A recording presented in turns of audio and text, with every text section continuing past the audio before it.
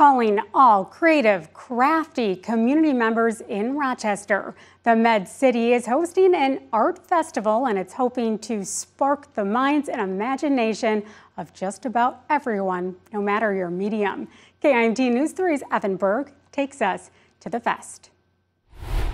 If you're looking to embrace your creative side this Friday, the Med City Art Festival is coming back to downtown Rochester. I spoke with the organizers and the vendors to find out how it brings a bit more creativity to the downtown area. We are very excited about these things because every year gets a little bigger and include more artists, and we are created by artists for artists. So we are very proud that we have this space that we give the opportunity to every artist.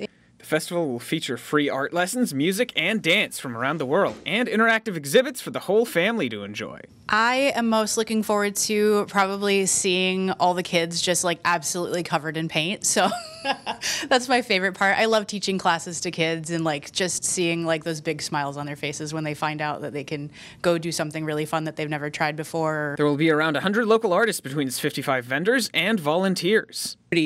Can lounge around, look at the art that you're interested in. Maybe look at some art that you haven't been exposed to before and see what's there for you. The theme of this year's festival is art and sustainability, featuring fun like seed sculpting, free hanging art displays, and live performances of traditional Aztec dance and African Denaya drum dance. And I just enjoy to see everyone there and having fun, as well as selling and giving classes and you know, interacting with the community. The Med City Art Festival and its events will be completely free, thanks in part to $25,000 in grants from the Southeast Minnesota Arts Council and $5,000 in grants from the Mayo Clinic. In Rochester, Evan Berg, KIMT News 3.